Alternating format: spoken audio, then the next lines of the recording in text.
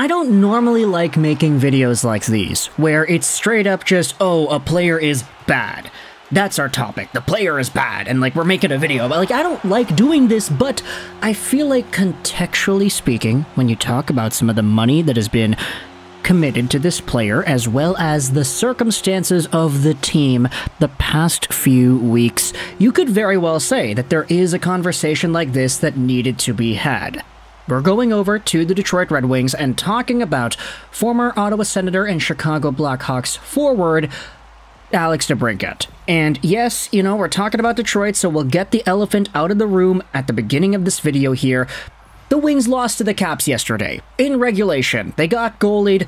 Patrick Kane scored in the last 2 seconds of the game, but ultimately it is a 2-1 defeat at the hands of Alexander Ovechkin and Dylan Strome, which bring the Detroit Red Wings playoff odds all the way back down to a staggering 20-point-something%. Their odds were a lot higher before yesterday's regulation defeat at the hands of the Washington Capitals, but the fact is, the Wings played the better game. They had more shot opportunities, they had better chances, and they just got goalied. Alex Lyon, unfortunately, could not make the 2 saves he needed to make, and Charlie Lindgren, on the other end, made all the saves he needed to. Except, of course, on the very last shot of the game. But when it comes to Patrick Kane getting the Wings on the board to break the shutout and to at least give some stat padding capabilities from this game, I wanted to talk about Alex DeBrincat because, case in point, his profile and his statistical progression this season in Detroit has been very questionable, to say the least. Alex DeBrincat, who, by the way, will preface this entire conversation by saying that he is signed to a $7.875 million contract, which takes him till the end of 2026-2027. He'll be making this amount of money until he is 30. Alex DeBrincat this season has scored 60 points in 78 games played. Now, that number is actually not bad, and he's on pace for about 63 total points over the span of 82 games. He's got 24 goals and on pace for about 25, so if you take a look at the numbers holistically, I mean, this doesn't look like that bad of a sample, right? But it gets worse when you talk about DeBrincat and the fact that in his last 5 games he's only got 1 point, and in his last 10 games he's only got 6 points. Now, if you go over to his game log, it gets even worse, because one of the big sells that Alex DeBrincat had as a member of the Ottawa Senators coming over to the Detroit Red Wings was that this guy could be a sniper. When he was in Chicago, when he was playing with Patrick Kane, he had 2 40-goal seasons. He was one of the top goal scorers in the NHL in both of those years. Sure, part of that had to do with the fact that Patty Kane was setting him up, but still, Alex DeBrincat and his goal scoring was the main part about his profile that made him an attractive option. He was a small guy, he was a snipey guy. He paved the way for other players in this same mold, like Cole Caulfield, to get drafted into the NHL and have significant hype. DeBrincat's only 5'7", 165, and because of this, he was only taken in the second round of the 2016 draft when he was initially eligible. But ever since he had proven that small guys can still be scoring guys, it was a pretty big shift in the NHL perspective of the profile and of the player himself. So to see DeBrincat head over to Detroit and have a really good start to the year, he was potting in goals, he was one of the top goal scorers in the entire NHL. Take a look at this. In his first, 7 games on the season, Alex DeBrincat scored 9 goals. He was at the top of the NHL for a good chunk of the beginning of the season, so if you do the math right here, 24 goals in 78 games played minus the 9 goals he had scored in his first 7, Alex DeBrincat, since the end of October, has only scored 15 goals in 71 games played. That's roughly around a 17-goal pace over the span of a full 82. And sure, DeBrincat has been getting assists here and there lately. I mean, he'll get a few assists once in a while. As we had said, he's got 6 points in his last 10 games. But still, the fact is, this guy was brought on to be a sniper. He's making $7.8 million a season, which is, let's say, top 6 sniper caliber money. And the only time he actually provides significant goal scoring is in the first 2 weeks of the season. And the fact is, when it comes to the Wings and how they've been performing as of late, Alex DeBrincat has only 1 point in his last, 6 games played. And when you talk about the dire nature of all these games, the fact that this is the most important hockey being played in Detroit literally in like 10 years pretty much, the Wings haven't been this competitive, this good in a very long time.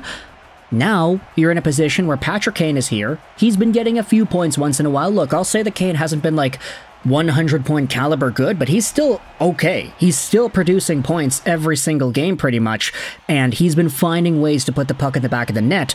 Alex DeBrincat, on the other hand, has not been capable of doing that. And when it comes to some of the reactions, what I wanted to do was take a look at the post-game thread of the Washington and Detroit game from yesterday and talk about what some other Wings fans are saying about Alex DeBrincat. Now, I'll preface this conversation by saying that the post-game thread is, very self-explanatorily, posted after the game. So a lot of Wings fans that are responding to this thread are kind of pissed off. Maybe if they had cooled down a little bit, they wouldn't be as heated, or they may not have been as harsh, but you kind of get the vibe here, right? The game just ended, the Wings lost in regulation, they couldn't get by a hot goalie, they're frustrated. So let's go out there and read some of these comments here. Kakarot's left, no, okay, I'm not going to read that, went out there and said, "Can someone find Alex DeBrincat? Because he's obviously lost. 1 goal since late February. Effing pathetic for a player of his caliber. He didn't even see the ice in the last 5 minutes. How damning is that? Mid-game, I thought they should have just, well, healthy scratched him. I don't care how much we pay him. Put someone in who might score." Foster's Fab goes out there and says that it's pretty sad when he isn't an extra attacker or rarely seen in the power play. We need DeBrincat to find his game and help this team instead of relying on just Larkin, Raymond, and Kane. Yeah, Alex DeBrincat has definitely been a letdown as the season goes on. He's definitely worth having around still, but dude just cannot score like he could in Chicago, which is wild considering he's getting to play with Kane still.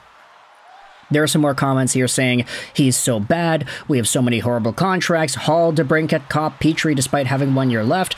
Many players have regressed since their last winning streak. This is uncoaching as well. I could remember barely any scoring chances we got that were grade A. Lalonde will obviously say though that we got looks." And the devil's advocate point of view here is presented in this reply. Honestly, I'm not sure that he was ever really that good to begin with, and unfortunately, he's one of those players that's absolutely useless if he's not scoring goals.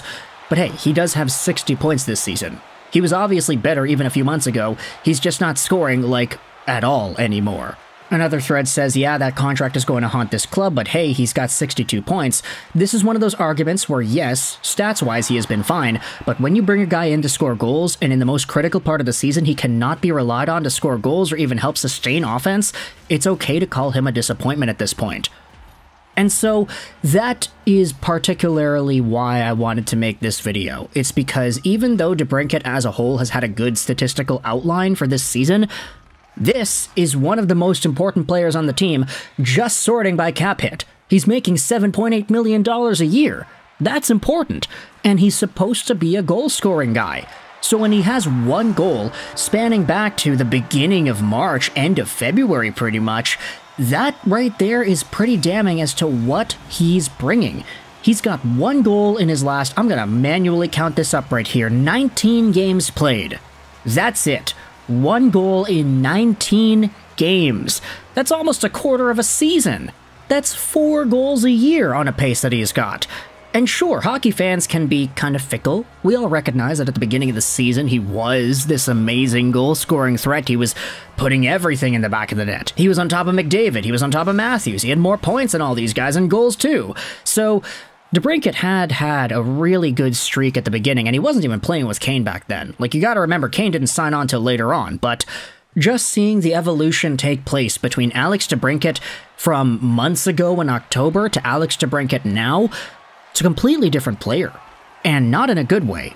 So, if you're a Detroit Red Wings fan, let me know your thoughts in the comment section below. How do you feel about Alex DeBrincat at this point in the season, and what are your thoughts as to what needs to change? How can he get back to being a sustainable scorer? He doesn't even need to be as good as he was at the beginning of the year. Like, I'm not saying he needs to get 9 goals every 7 games the Wings play, but just score at a pace that's sustainable.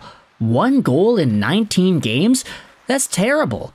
Please, let me know your thoughts in the comment section below about Alex DeBrincat, especially after the game that we had seen yesterday against Washington. Was there anything else that you had noticed that you think is worth talking about? I hope you enjoyed this video, and bye.